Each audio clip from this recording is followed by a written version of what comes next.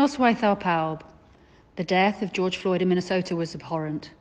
Racism and intolerance in all its forms and guises is abhorrent. The fight against racism is the most honourable of causes, and I'm proud that this government is led by the most ethnically diverse background ever, with two of the holders of the great offices of state coming from BAME backgrounds. Together, we are in a global struggle against a cruel and invisible enemy. Through our immense and painful sacrifices, both as a country and as individuals, we are on the path to defeating COVID-19, and we're inching ever closer to the normality in our lives for which we all yearn. The process that took place in cities across the UK this weekend, in which social distancing was impossible to maintain, risk reversing our hard-won advances. They risk adding pressure to our NHS, they risk lives. I'm hugely sympathetic to the cause, and I stand with all those who abhor racism.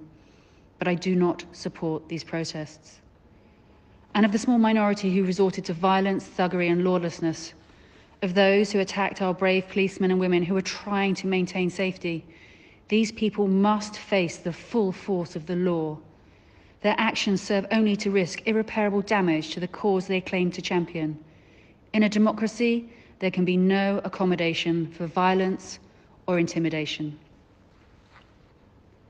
On Honest Morn, this crisis has impacted our tourism and hospitality sector with severity. The lockdown came into effect just as local pubs, restaurants, cafes and other visitor attractions were beginning to welcome guests and visitors for the crucial summer season.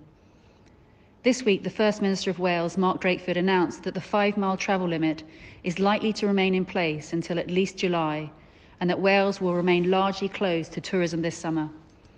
The economic consequences of these measures for our island's local economy cannot be underestimated. The government's package of financial support schemes delivered ahead of schedule in the face of unprecedented challenges have provided unprecedented levels of assistance to individuals and businesses across the United Kingdom. They have helped to protect millions of jobs and to keep tens of thousands of businesses afloat. Many businesses and self-employed people from across the island have shared their very pertinent and serious concerns with me that the financial schemes needed to be extended past their original end dates. And I have worked tirelessly in communicating these concerns with the government and have fought for the schemes to be extended. At the end of last month, the Chancellor announced an extension to the Job Retention Scheme until October, and that a second grant will be made available under the Self-Employed Income Support Scheme.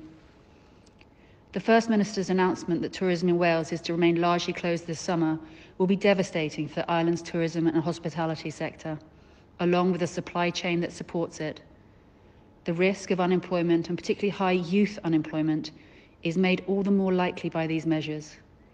I am determined to fight for businesses and for jobs on the island, and so I'm calling on the government to support tourism through the winter, once the current financial packages expire, by creating a coronavirus tourism resilience fund. In March, the Chancellor stated that the government will do whatever it takes to protect businesses and jobs across the United Kingdom. The support so far has been unprecedented, and I will fight for the long-term support that is needed for our local economy to survive this crisis. Our tourism and hospitality sector supports thousands of jobs and training opportunities across the island.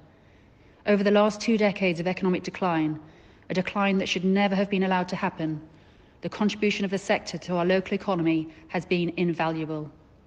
However, while we must all now do everything we can to support local tourist businesses, this crisis has highlighted the need and the urgency to significantly diversify our local economy and to reduce our reliance on tourism.